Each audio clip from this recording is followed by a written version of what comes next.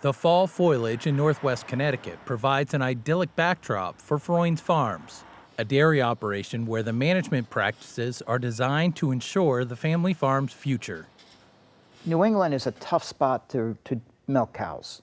Our costs are much higher than the rest of the nation. Matthew Freund is the second generation working on this operation, rooted in the rolling hills of Canaan, Connecticut. Freund's father, Eugene, started the operation with sustainability in mind. When Matthew and his brother Benjamin took over the dairy, they continued using the same sustainable mindset. We've always been astute to the fact that there's other things that have to happen to make the dairy stay solvent. Facing new manure disposal regulations, the Freund brothers decided to turn a potential negative into a positive. They took the manure from their 300-head dairy and used it to generate additional revenue by building one of New England's first anaerobic digesters. The methane captured from the manure is burned to heat water, the barns, and their family home. The pasteurized liquids are sprayed back on fields as fertilizer, reducing input costs from the farm. Okay, so what do you do with it at the end of the digester? You really didn't change your nutrient load. You made some methane and you converted some of your nitrogen to a more readily available chemical, but you still haven't changed anything. You still have all that nutrient. So at first we started to try to sell it for compost. And that didn't work out so well because my next door neighbor, who milks 4 times as many cows as I do, was selling compost as well. The brothers continued to search for a use for the manure solids. Around 2001, while attending a local farm cooperative annual meeting, an official from the Connecticut Department of Agriculture suggested making flower pots out of the manure. And I thought about that for a little bit and then came home and started doing some research and just spent an inordinate amount of time looking to see how I could make a pot out of cow manure. With a little outside help, the Freunds finally came up with a working model and a plan for marketing what are now known as cow pots. You're taking this pot as it is and you're setting the whole thing in the ground. Amanda Freund is the third generation to work on the family dairy and currently holds the sales and marketing reins for cow pots. This is awesome for me, just to be able to be reminded and to have the firsthand experience in our own market garden here that this is a parsley plant that went in the ground in June with the pot intact. We didn't score or crush it.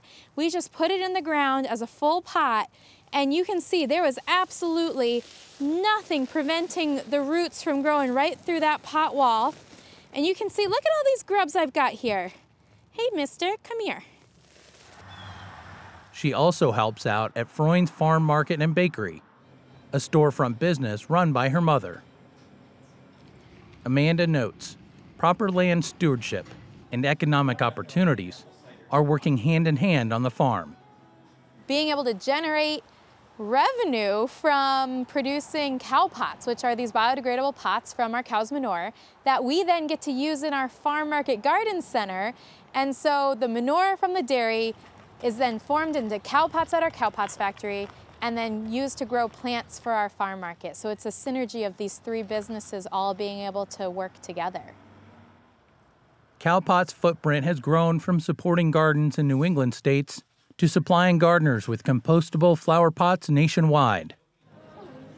Some of Freund's products can be found in Des Moines, Iowa, at the city's downtown farmers market. I wanted something that disappeared, got the plant. Jana Erickson is owner of Wits End Gardens. Her business specializes in growing perennials for pollinators. When she started selling flowers at the farmers market in 2015, she was having a difficult time deciding how to pot her flowers. I'm not even sure how I found cow pots, but it's cow poop, which is like the best thing in the world for our plants. It is beyond sustainable.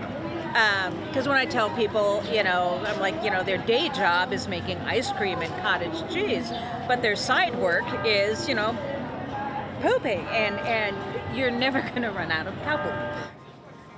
Erickson believes the biodegradable flower pots have improved her plants, her sales, and her mission. I am not selling a plant just so I can sell the plant and make money. I'm selling the plant so you have a beautiful plant in your garden and the pollinators are going to come. So therefore it has to live and grow, right? And to me, that's a point of pride. To carry on the tradition of maximizing potential while remaining sustainable, the Freunds decided to sell their herd last September to a young producer looking to get started in the dairy business. Their focus is now on their storefront and cowpots production. You know, we have a lot of farms with very mature leaders on those farms, and that farm needs to get to the next generation in order to keep actually a vibrant vision on that farm.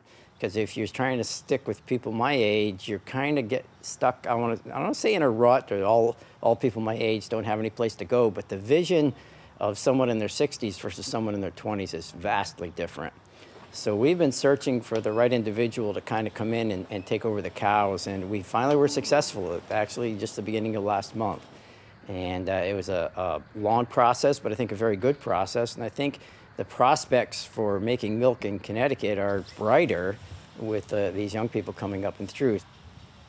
For Market to Market, I'm John Torpy.